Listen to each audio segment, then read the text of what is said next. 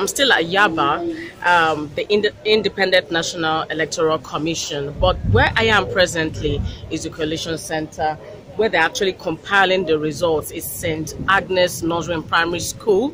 It's just after the Independent National Electoral Commission office here in Yaba. Now, I have a lot of party agents around. There are quite a number of them.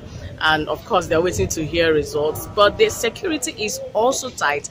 There's armored tanks, there's anti-bomb, there's the police dogs.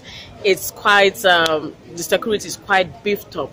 We're here still waiting for them to come over to INEC office where they've arranged the Collation Center and for them to give us the final results. Nigerians are waiting, we are waiting, and we'll still be here to give you more updates. Give my little angel a log, okay?